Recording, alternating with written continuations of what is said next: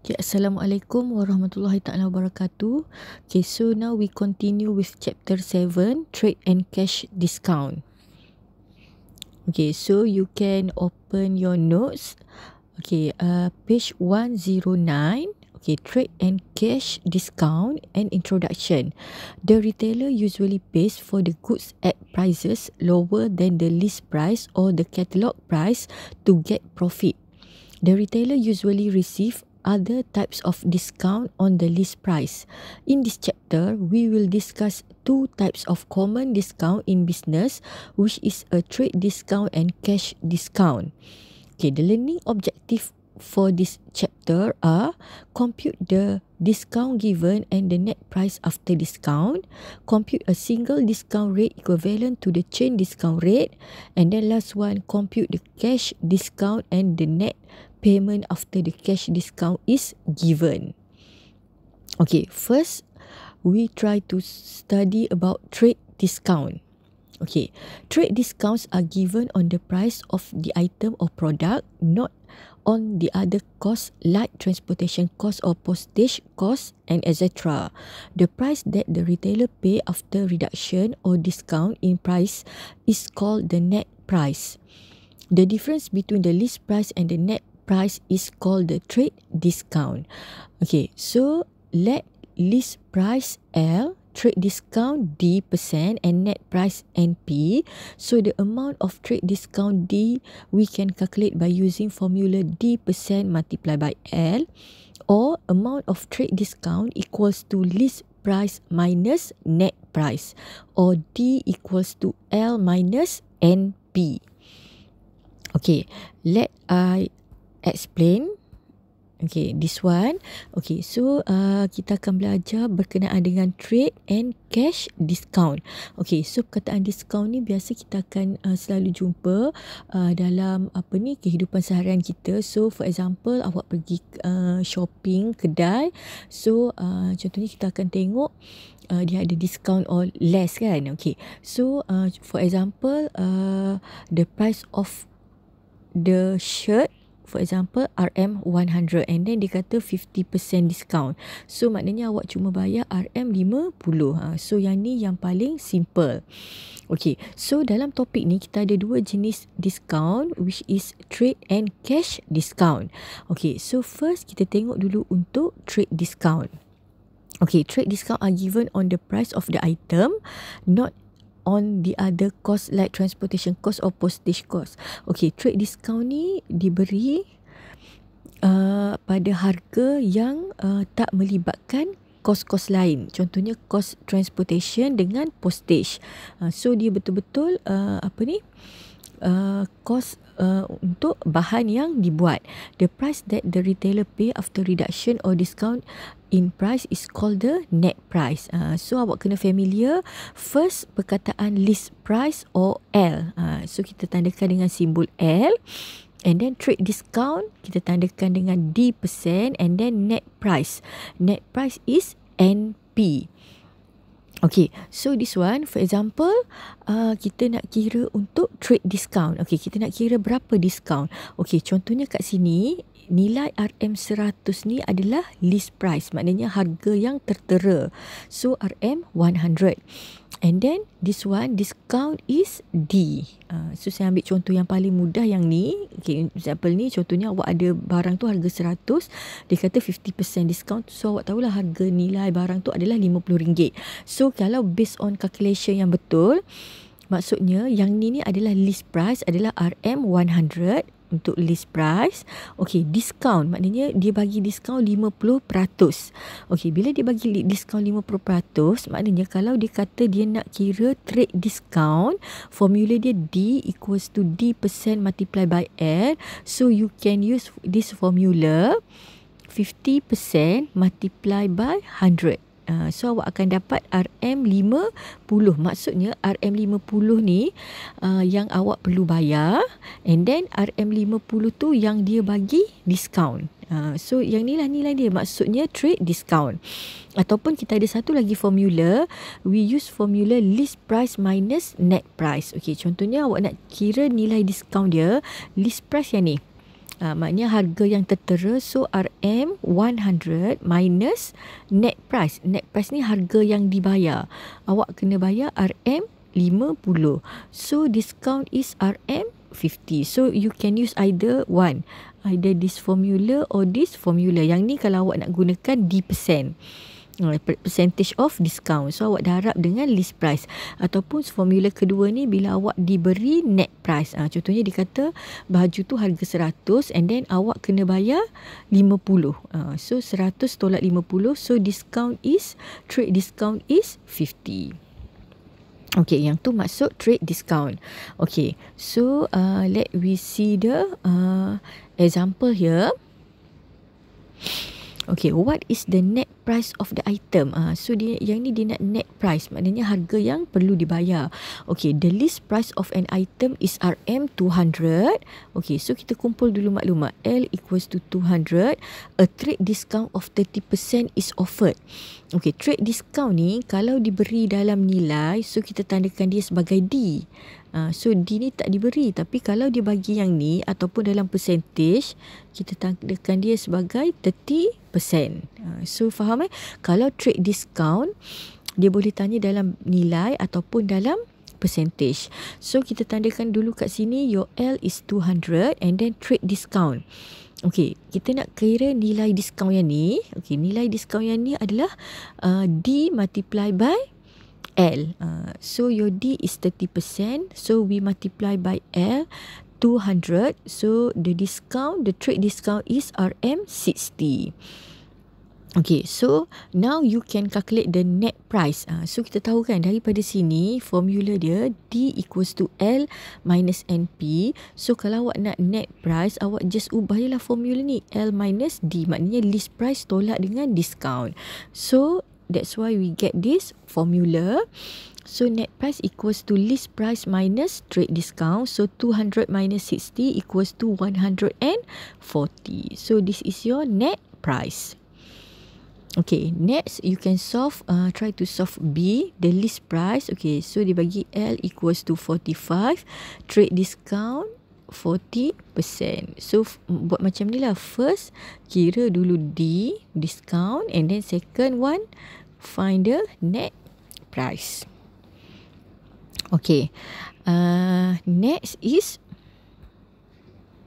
net price formula.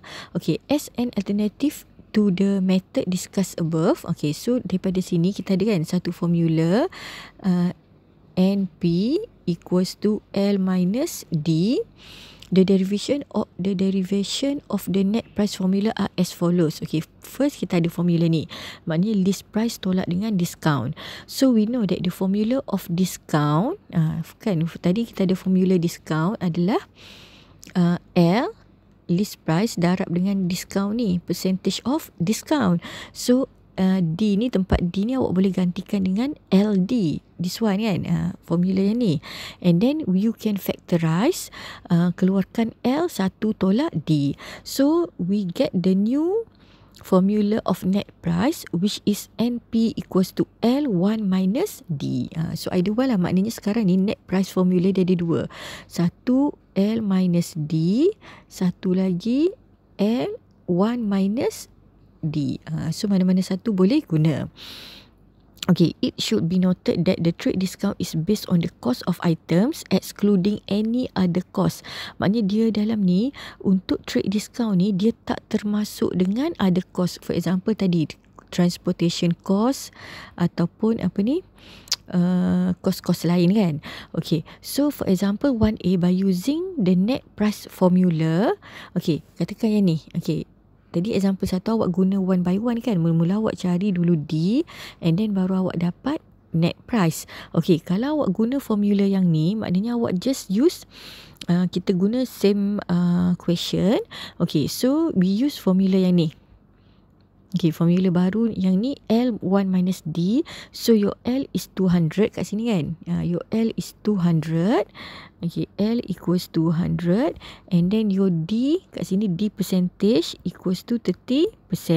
So you just use formula L 1 minus D. So L is 200, 1 minus 0.3, 200 multiplied by 0.7. So the answer is RM 140. So nampak tak kat sini we still get the same answer. So maksudnya kita ada dua lah formula yang saya terangkan tadi. Yang ni and then another one. Okay. Cuba tengok example 2. Calculate the net price for the following item. Okay, net price. So yang ni samalah, Wahidah offer a discount. Okay, so dia bagi L equals to 35%. Sorry, yang ni D kan. And then L equals to 79. So you just use formula ni. Nak guna yang tadi pun tak apa, tapi kena buat satu-satu kan. Kalau formula tadi, so first awak kena cari D dulu. And then second one baru net price kan. Okay. This one B, your L is 4,300 and then discount 25%. This one L equals to 52 and then D equals to 40%. Okay, this one L equals to 159, D equals to 30%. Okay, example 3 pun sama, calculate the list price. Oh, sorry. Untuk example 3, okay, kat sini dia kata net price. So you can use this formula kan. Okay, formula yang ni untuk net price. Okay, this one for list price, maknanya kita nak nilai L. So dia tak ada masalah sebenarnya sebab kita cuma nak kira L kat sini. Maknanya dia dah bagi dah net price. So tempat yang ni adalah N. So tempat NP awak ganti yang ni 151.25 and then kita tinggalkan L 1 minus 0.45. So your L you get 275. So maksudnya samalah, awak still boleh guna formula ni 1 minus D. Okay, but yang ni boleh bawa ke kiri. So NP over 1 minus D equals to L. So kita guna calculation maths, cara nak pindahkan formula. So you get the value of list price. So kena baca betul-betul lah soalan. Kadang kita tak perasan either they need net price or list price, but you still can use the same formula. Okay, so you can try solve example C and D. Okay, how about example 4? Okay, example 4, calculate the value of the trade discount. Okay, this one still sama, cuma sekarang dia nak D. Trade discount for each of the situation. The net price, okay, dia bagi NP. This one is NP is 520. Okay, so gantikan tempat NP. The list price was RM 800. So this is your L. L equals to 800 and then 1 minus D. So sama jugalah, maknanya awak pindahkan tempat. So awak akan dapat nilai D. So kita still lagi guna the same formula, which is NP equals to L 1 minus D. So from formula NP equals to L 1 minus D, so mungkin awak perlu cari NP, dia akan bagi L dengan D. Ataupun you need to find L, dia akan bagi NP dengan D. Ataupun you need to find D, dia bagi NP dengan L. Okay, so try to solve B, C and D. Sama juga yang ni. Yang ni B, list price L 280. D is X, kan dia nak cari X ni, trade discount. The net price, okay, net price is 210. So you try to use the same formula here. Okay, C dengan D sama, dia bagi net price dengan dia bagi net price, dia bagi list price. Okay, example 5. Okay, example 5, a bill of 1,800 including transportation charge of RM200 offered a trade discount of 20%. What is the net price and the total payment for the item? Okay, yang ni sama, cumanya Dia beza bila awak nak kira tadi kan, saya dah cerita bila awak nak kira trade discount, dia tak melibatkan kos-kos yang lain. So dia kata kalau kat sini bill dia RM1,800, yang ni awak tak boleh kira sebagai L. So nak cari L, list price dia kena tolak dulu dengan RM200.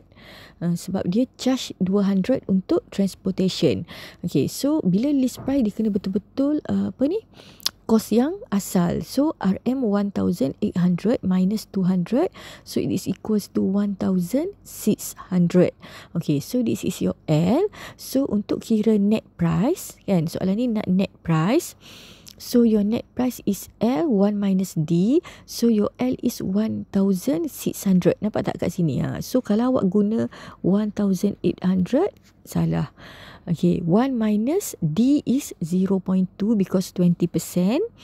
So you get RM1280. So this is your net price. Okay, then another question, you need to find total payment. Okay, total payment, bila awak nak kira total payment, awak kena ambil net price which is 1,280. You need to plus cost. Cost tadi ni. Tadi kita tolak untuk kira list price. Tapi bila kita nak kira total payment, you need to add 200. So maknanya awak kena bayar RM1,480. Okay, so yang ni bila diberi cost, transportation cost ataupun cost-cost yang lain. Okay, kalau yang ni nampak tak soalan dia including transportation cost. So bezakan, this one including transportation cost, so your L is 2300, you need to minus by 100. Okay, but this one excluding transportation charge. So kalau excluding maknanya dia tak termasuk. So it means that your L is 1450. Cumanya dia beza apa? Bila dia bagi excluding transportation RM120, yang ni untuk pengiraan total payment. So total payment nanti awak akan dapat net price. So we plus by RM120, which is transportation charge. Tapi bila L, just ambil 1450. Okay, yang ni pun sama. Bila nak ambil L, just ambil yang ni 5095. Okay, sebab apa tak perlu tolak dengan 145, sebab dia perkataan dia excluding.